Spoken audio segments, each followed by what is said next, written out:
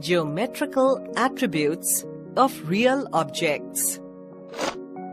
In this module, you will learn to explain the geometrical attributes of real objects.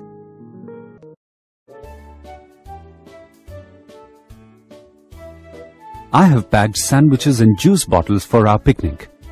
What else do I need to pack?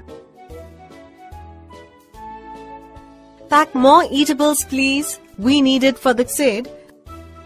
Okay, I will pack more eatables. Dad, please take juice bottles as well. I have already kept them, Sid. Where are we going for the picnic? We are going to a children's park. Wow! Can I take some toys with me? Yes, but make sure you take care of those things. Thank you, Mother.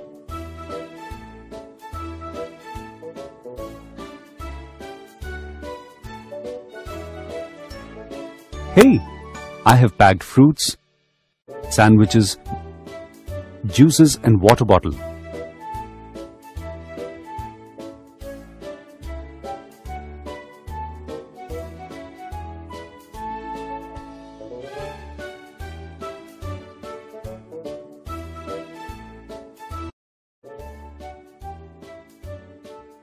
Let's go, let's go! Let me check all the things. We have water bottles, juice bottles, tiffin boxes. I will check the toys too. Baseball, bat and puzzle box. Sid, have you noticed the shapes of your toys? Yes, Mother, I will tell you. The baseball is small and round in shape. The bat is long and circular in shape. The puzzle box is long and rectangular in shape. You know, I have made special sandwiches that are round in shape. Wow, I would love to eat them. Yes, we will all love to eat them.